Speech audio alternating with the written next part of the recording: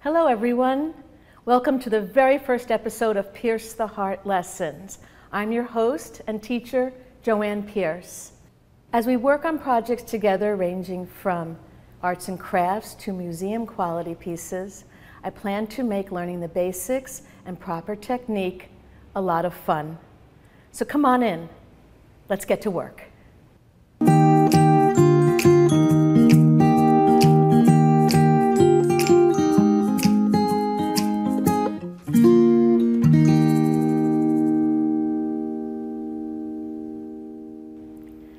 Today I'm going to show you how to draw a portrait of a horse's head and neck.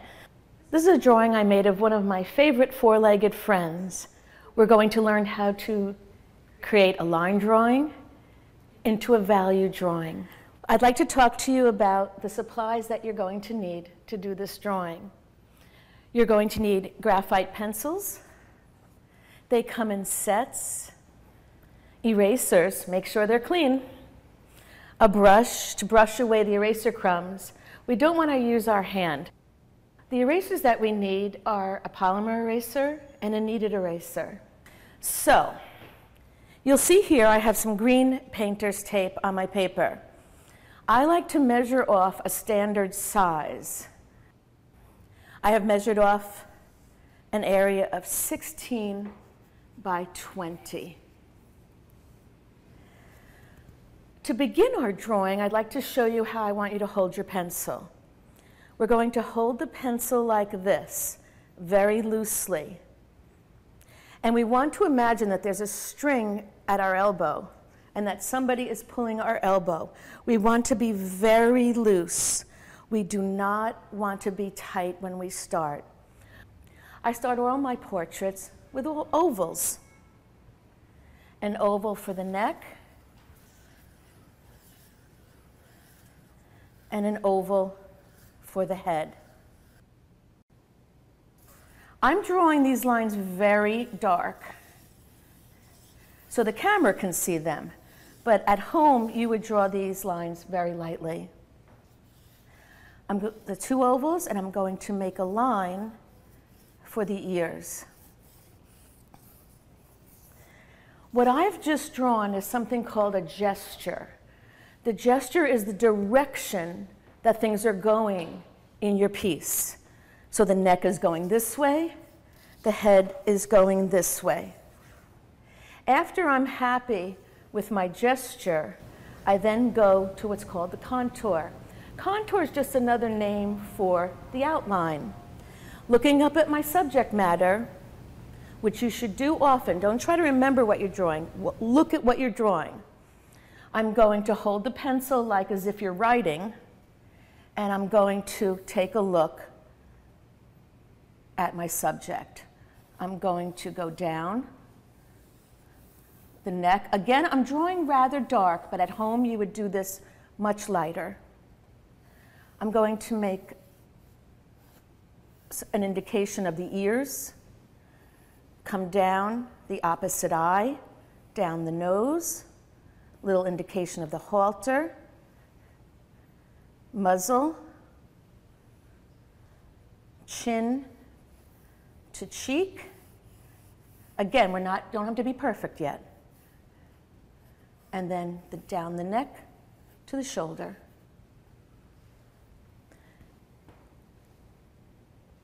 Next, it's time to find the location of our details. And our details are our features of our horse, the ears, the eye, the nostril.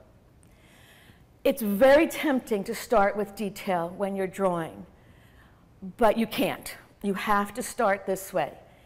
Let's say I started working on the eye and I spent an hour and the eye was perfect. But if it wasn't in the right location, I have to redo it. So right now I'm going to show you how to lay in the location of the features, and we'll get back to detail later. So the cheekbone of the horse is a great way to measure from. I know you have to measure in art. So you go up from the cheek. When we go up from the cheek like this is usually where the eye is. I'm going to do a light circle there.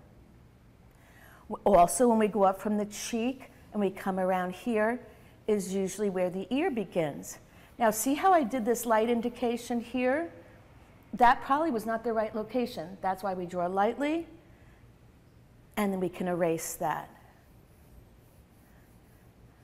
I'm not going to do a lot of detail on these features yet. We just want to find the locations and make sure they're correct. While I'm up here at the ear, going to go across the forelock and make the little indication of this ear. Again, not worrying about the detail too much. And we come down, and we're at the halter. It's great to have a halter or a bridle on a horse subject that you're drawing because it can help your horse's head look very round and not flat. I'm going to do a light line for the halter, a light line for the cheek piece, which then brings me down to the nostril. I like to do a lowercase d to just indicate the nostril. This area of the horse is confusing to people because we have the muzzle, the upper lip, a lower lip, and the chin. A lot of people forget that area when they're doing a portrait, so don't forget that area. Okay. In addition to finding the correct location of this eye, I want you to look back up at the subject matter.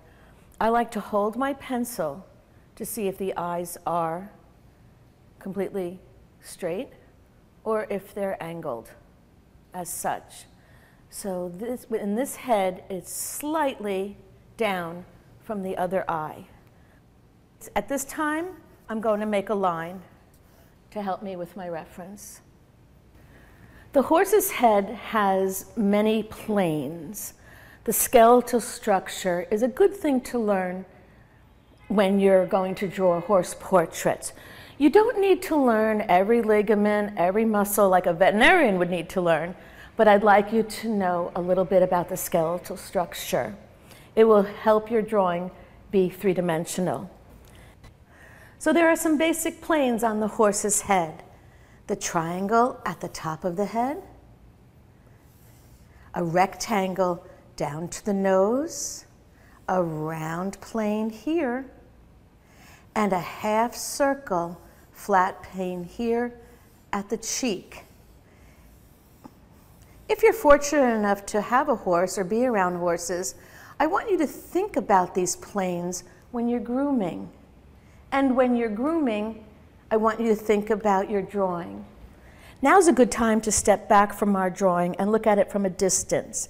It's a very good practice to get into because after a while our eyes can't see. Another good thing to do is to turn your work upside down or put it in front of a mirror. If you have made any mistakes, they will be obvious. With today's technology, I like to take a picture with my phone. For some reason, when I look at my drawing on my phone, I can see if I've made any mistakes. So when we come back, we're going to be adding the details of our horse, the features. See you soon.